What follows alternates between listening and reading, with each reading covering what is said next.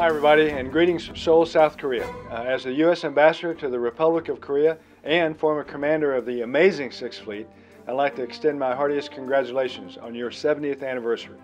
No exaggeration, I loved Sixth Fleet and living in Naples. It was my best tour as a flag officer. The history, the people I work with, the missions we had were all simply incredible. Now when I got to Naples, my boss was Admiral Lobster Fitzgerald. He told me something that I never forgot.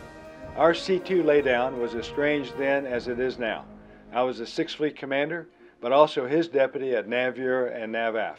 He told me that the deputy jobs were administrative, and what was really important was the Sixth Fleet job.